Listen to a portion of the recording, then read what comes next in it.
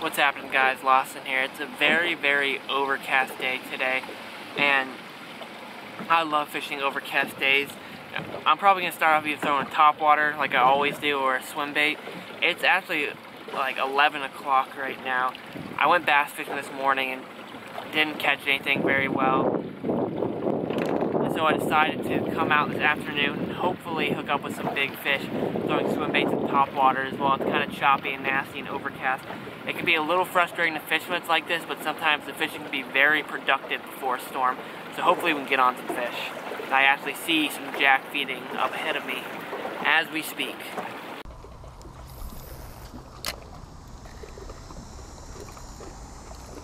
Oh, there it is. Crank the swim bait. It's a good jack. I don't know if he's around that piling yet or not. Oh, I'm trying to turn him. Holy. Oh, alright, I turned him out from the dock. Now I can kind of let up on him a little bit. Whew.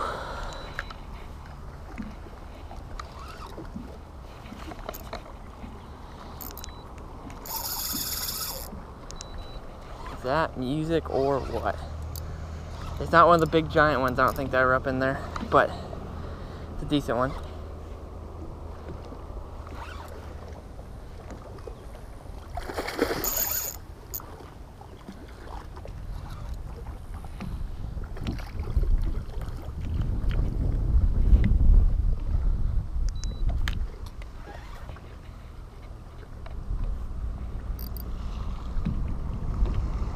The mullet are raining.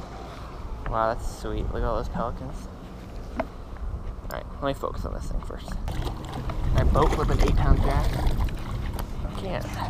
Alright, nice jack in the little Vudu right there.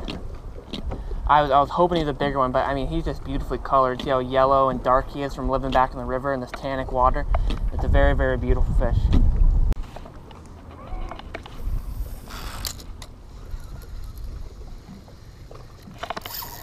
There's a fish. Ooh, snook. Nice one. Nice one.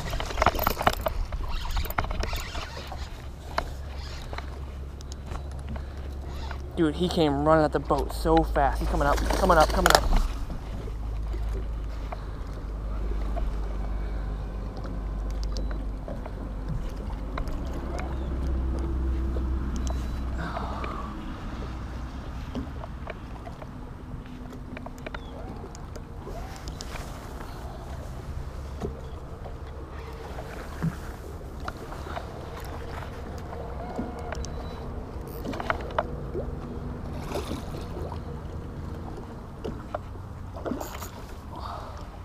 He's got me around his gill plate. It just came off right there.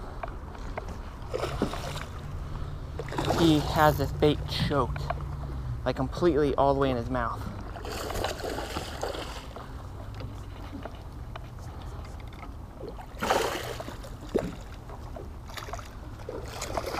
Oh. Go for a landing.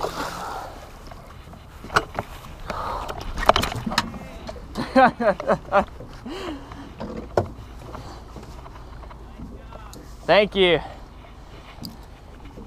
All right, I'll say that'll make the afternoon worth it right there. That big, fat, healthy snook. That is an awesome fish. I want to show you how he ate this bait. I don't even think, you see it all the way in there? He engulfed this thing. He's bleeding a little bit, so we're gonna get him unhooked and try to release this guy.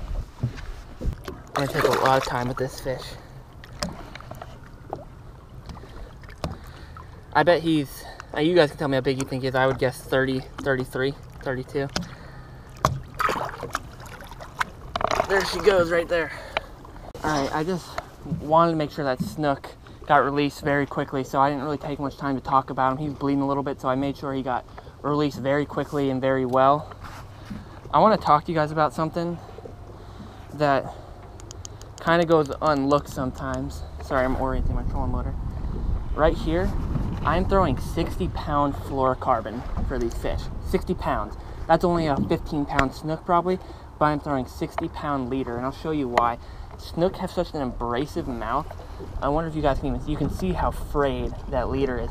I think anything under 40 would have cut on that fish because he had it so deep in his mouth. This bait was all the way inside his mouth, and the leader was about this far out of the fish. So that's why you need super, super powerful braid.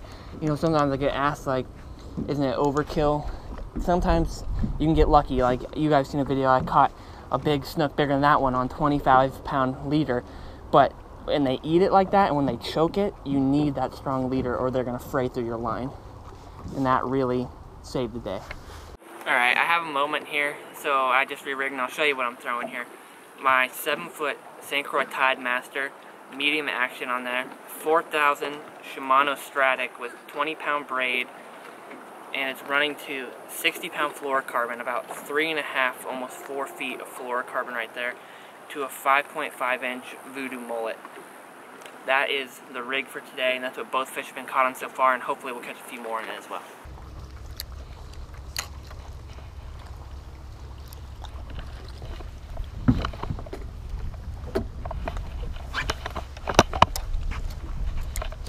Oh, I'm killing it, dude.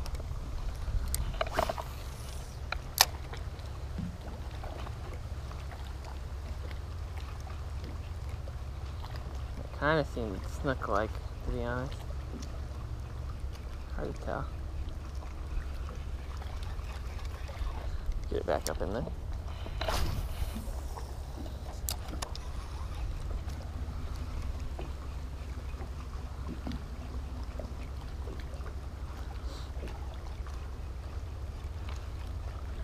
About to eat right here in front of me. Look at that. It's a bunch of jack.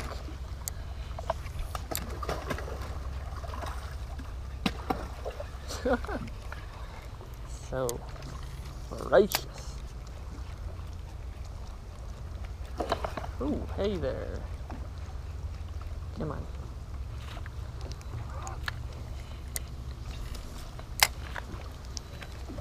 Ooh, dogged it.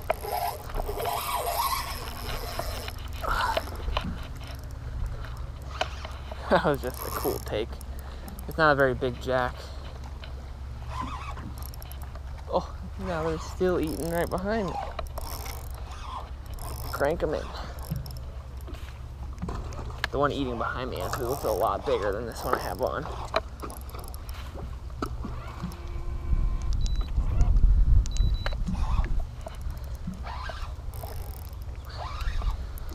He's not tiny, he's like...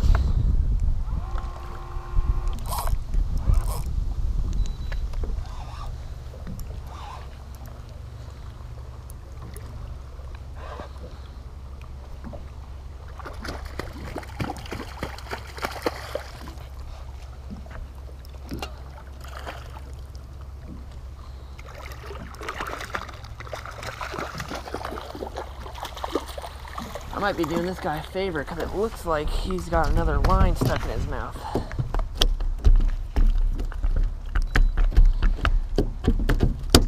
Dude, these fish have been bleeding a lot today. Okay, cool your jets, homie. My lure's out, but he's got another line in his mouth. Poor guy.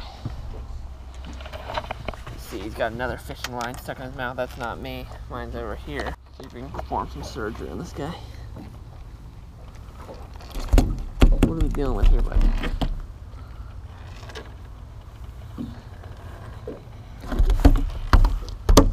Wow, I just got a... I've never had that happen before. He just literally threw up a whole entire finger mullet on a circle hook. Oh my gosh, what the heck? That is so... gross and weird. Okay, well,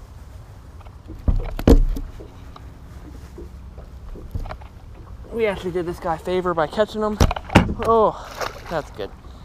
That's the way you want to release fish right there. Just drop them straight down on the gunnel. Look at that. That's so strange. I've never had that happen before. All right, I am heading in for the day. This afternoon, you know, it was a good day. It was a very quick session, which sometimes that's great when you have an action-packed quick session. It took me a little bit to find where the fish are, but once I found where all the mullet were, the snook and jack were there, just really concentrated on them. And I was able to catch 2 big fish off the same wall, then catch a smaller jack off another wall. That was one of the weirdest things, you know. I've caught jack before that have had hooks in their mouths and whatever, but I've never had one that had the circle hook completely swallowed. Like, I couldn't see it. I opened his mouth and I couldn't see it, and then the line was pulling, and I pulled the line, and the whole entire mullet and circle hook just shot out of his mouth without getting hooked or caught on anything. I don't really understand how that happens, but that was cool, and I was glad I was able to remove that out of that jack's mouth, I guess. Winner of the day, definitely the 5.5 inch Vudu mullet crushed it today. And, you know, I was really just throwing against that wall and reeling it pretty quickly, expecting a big jack to eat it. And I had like that 10-pound jack really quickly, and then I'm ripping it off the wall, and I get thumped, and I set the hook, and I'm like, all right, there's another jack, and all of a sudden this nice sized snook comes leaping out of the water, and I was like, oh, it's game on now. But always a ton of fun getting out of the water, and it's kind of different change of pace for me today because it's 2 o'clock right now and I'm done. And typically I will not even be out in the water from times between 11 to 3. I'm barely ever on the water. I never fish in the middle of the day, but it worked out today, and I think that's really mainly due to how unbelievably overcast and windy it is. That's cooled the water down, and kind of the fish are still feeding even though it's midday. Anyways, I'm rambling. I appreciate you guys. Hope you liked the video.